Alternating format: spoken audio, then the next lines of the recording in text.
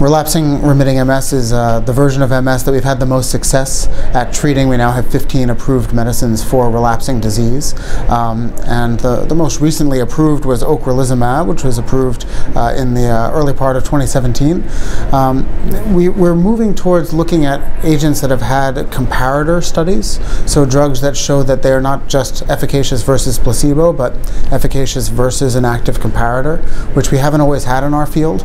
And so this was an example of a successful active comparator set of studies for relapsing MS, preventing new lesions, new relapses, and disability.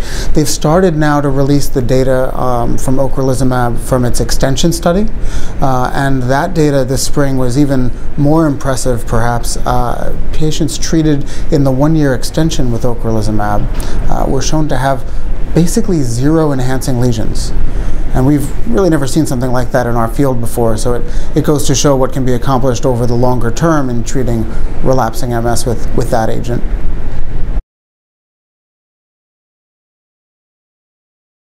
So with any disease-modifying therapy, you have to take into account the safety profile and try and figure out how to take the data from the clinical trials and apply it into our actual practice with real patients who may have other comorbidities and more complex medical histories and situations to treat. I think with the new medicine ocrelizumab, we have to think about potential risks for infection, the possibility that our most feared opportunistic infection, PML, can appear with this agent, which is something that we're going to have to contend with. And then we have to think about things like opportunistic cancers, malignancies. So there's a small signal for breast cancer seen in the clinical trials for ocrelizumab, and that's something that I think we need to think about in the background, talk to our patients about, make them aware that it is a possible risk, and then see how that data looks over the coming years. Now, other medicines that we have also require screening for infections. So at this point, I tell my trainees that we really have to think about a panel of infectious risks when we are looking at changing or starting an MS disease-modifying therapy. So we look at a history of hepatitis exposure, which is important for our B-cell depleting medicines. We look for a history of tuberculosis exposure. I'm from New York, so have to think about that. And anyone who's been on the subway in New York, we have to think about the possibility that they've been exposed to TB. So we think about TB exposure for several of our medicines.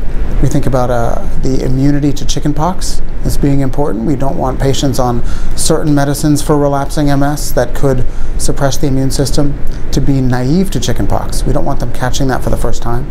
And then finally, the big one is to look for a history of JC virus exposure. And that's become a really crucial test for us in trying to maximize the benefit-risk ratio of natalizumab, and it may ultimately pertain to minimizing the risk of PML with other medicines.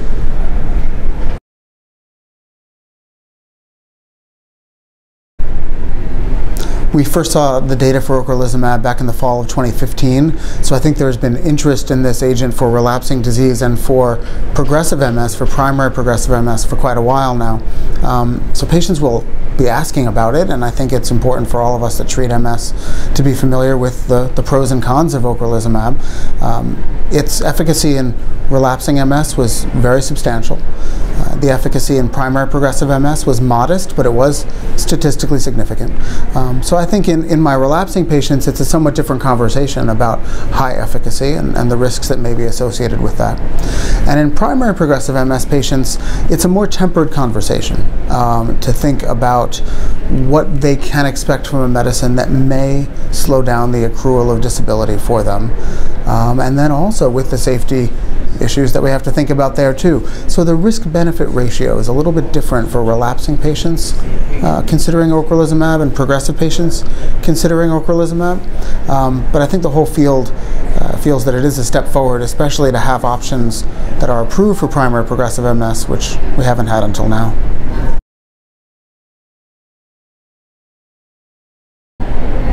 Well, ocrelizumab is another monoclonal antibody that was approved this past year for relapsing MS. It was studied in a head-to-head trial also against an injectable interferon, so we have data for superiority here for this agent over one of our long-standing injectable medicines. Ocrelizumab is given once a month by self-injection, so from a dose frequency perspective, that's favorable as well. It does, however, have a set of possible side effects, particularly relating to liver function, which has to be checked monthly before each subsequent dose. So it's a commitment to both get the blood work done and do the injection, as well as the possibility for cutaneous or skin reactions, which, at least from the clinical trial, were occasionally severe. I haven't seen a broad enough sense of what it's been like in clinical practice yet to really comment on it in standard practice, but those are the things from the trial data and from the way the approval was written with the monitoring that we need to do that I think everybody does need to know about ocrelizumab.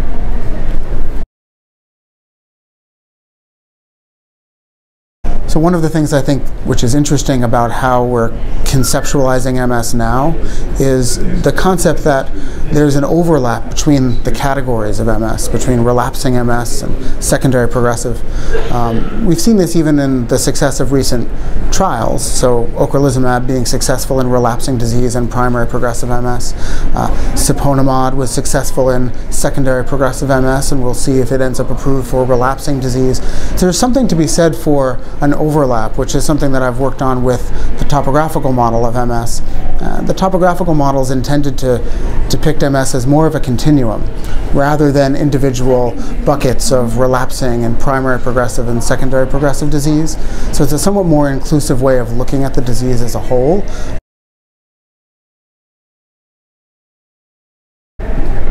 I think the topographical model may have usefulness in how we think about our treatment goals in MS, but also even how we explain the disease to our patients. What's above the threshold and what we see clinically, what's below the threshold, what we see on MRI. So the topographical model is my way of trying to clarify that in a visual way and help to use it to teach patients about the disease. It's actually available now as an app on the App Store for iPad. It's free, called MS Topography, and people are using it and talking about it as a way of conveying some of these nuances to their patients.